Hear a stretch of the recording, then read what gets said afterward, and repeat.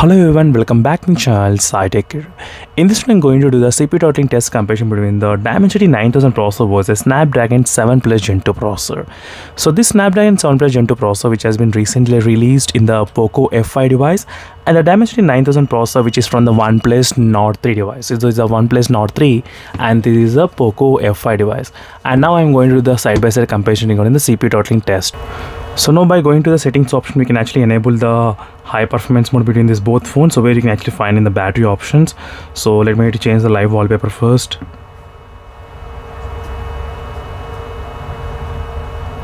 And right now the live wallpaper has been changed, and now let me go to the battery option and try to change the high performance mode. So right now both processors are using with the high performance mode and all the apps are completely clear from the background RAM management. And now let me go to the settings option of the CPU throttling test, and I'll try to do the test for about 15 minutes of time. Just 15 minutes I'm trying to do the test between these both processors. So Dimensity 9000 versus Snapdragon 7 Plus Gen 2.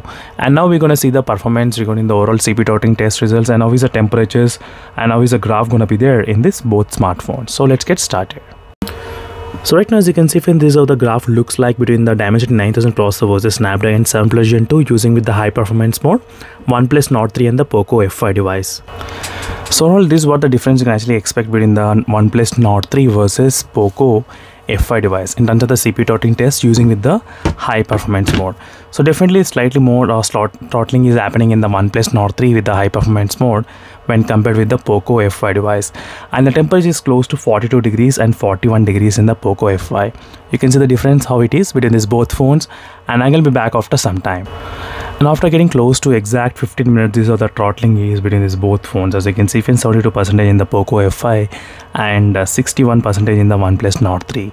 So Dimensity 9000 processor is having slightly more throttling issues in this OnePlus Nord 3 than the Snapdragon 7 Plus Gen 2. So both phones are used with the high performance mode, and you can see the performance numbers. So Dimensity 9000 processor is having slightly high performance scores. So but still there is a lot of throttling is going on. So meanwhile, signing off friends, thank you for watching. I'll stay tuned for more updates, and bye.